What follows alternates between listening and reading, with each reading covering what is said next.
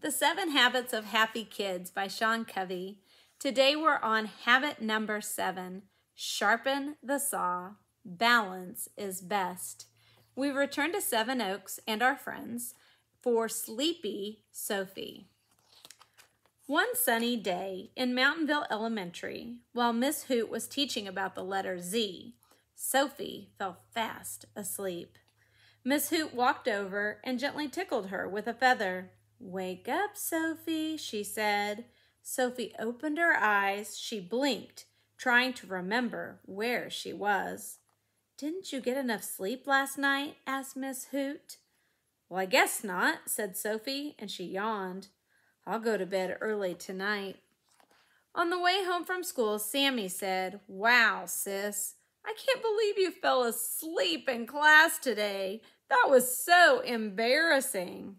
"I know," said Sophie, "but I'm feeling so fatigued." "Fatigued?" asked Sammy. "Tired," said Sophie. "I've been feeling very tired lately." "Duh, that's 'cause you stay up all night reading under the covers. Mom should take your flashlight away." "But reading is the spice of life," said Sophie. "I didn't know books were spicy," said Sammy. "I just thought Mexican food was." "Never mind," said Sophie, rolling her eyes. "Let's just hurry home so I can take a nap."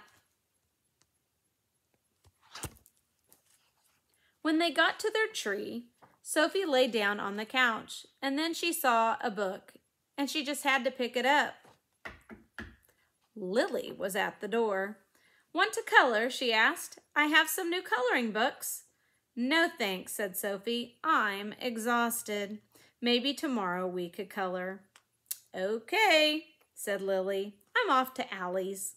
After Lily left, Sophie picked up her book again. Sophie sighed. Jumper was at the door. "Want to ride bikes?" he asked. "No thanks," said Sophie. "I don't have the energy." "Well, that's terrible," said Jumper. "You need vitamins." "I need a nap," said Sophie. "Gotcha," said Jumper. "I'll come by tomorrow and see if you've bounced back." Jumper dashed off, and Sophie picked up the book again. Pokey was at the door. "I've learned to play a new tune," he said. "Let's walk to Fisheye Lake, and you can lie down and look at the sky while I play it for you." "I don't have time for that," said Sophie. "I'm busy reading." "Well, you can't read all the time," said Pokey. "Sometimes you just gotta listen to music and look at the clouds." "Maybe another time," said Sophie. "Okay," said Pokey. "See you around." Pokey left, and Sophie picked up her book again. But before she knew it, she was fast asleep. When it was time for dinner, Sophie's mother shook her awake. "You've been asleep a long time," said Mom. She touched Sophie's forehead. "Do you feel okay?" "I'm just kind of worn out," said Sophie. Said Mom.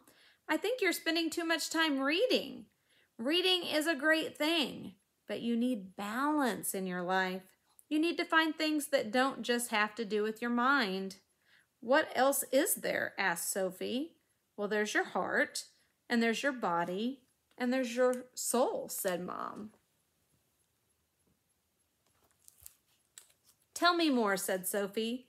"Well, you use your heart when you play with your friends," said Mom. "And my body?" asked Sophie.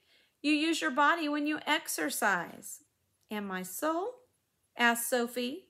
"Well, you use your soul when you find something quiet to do that makes you feel fresh inside," said Mom. "You need to do all those things to get balance in your life." Said Sophie. "Let me think about it." The next day, Sophie decided to call Lily. "Do you still want to color?" she asked. "Sure," said Lily. "Come to my house, and we can have milk and cookies in the backyard too." Sophie spent all morning at Lily's, and when it was time to leave, she said, "It was really fun being with you, Lily. You're a good friend, and you made my heart feel good too." Later that day, Sophie went to Jumper's house. "My body needs exercise," she said. "Do you want to ride bikes now?" Oh yeah, said Jumper. Let's ride. And after Sophie and Jumper biked around Seven Oaks, Sophie said, "Thanks, Jumper. I really enjoyed the workout. My body feels better, and I feel balance coming into my life. Let's do this again sometime." "Awesome," said Jumper. "Now, I have to think of something good for my soul," thought Sophie. "I want to listen to music and watch the clouds." Where's Pokey? Sophie found Pokey lying in his hammock. "I'm ready to go to the lake and hear your new tune now," Sophie said. When they got to Fisheye Lake, Pokey played his harmonica. Sophie lay in the grass and looked at the clouds. She let her mind drift. She thought about butterflies. She thought about flowers. She thought about going home.